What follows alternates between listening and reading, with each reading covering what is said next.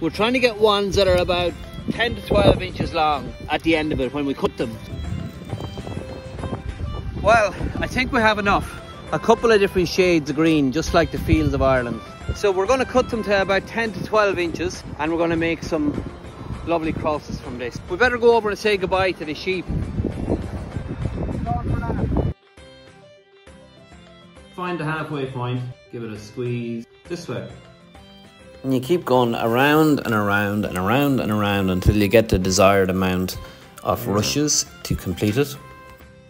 So you get the last rush and you push that down this way.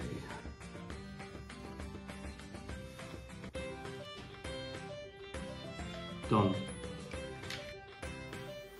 Then you can get anything, maybe a piece of thread there that I'm using, and tie up the ends, all four. One last step, even up the edges. And there we have it. Easy when you know how, I suppose. I hope it inspires you to make your own cross maybe someday. I'm gonna head off anyway and slán for now.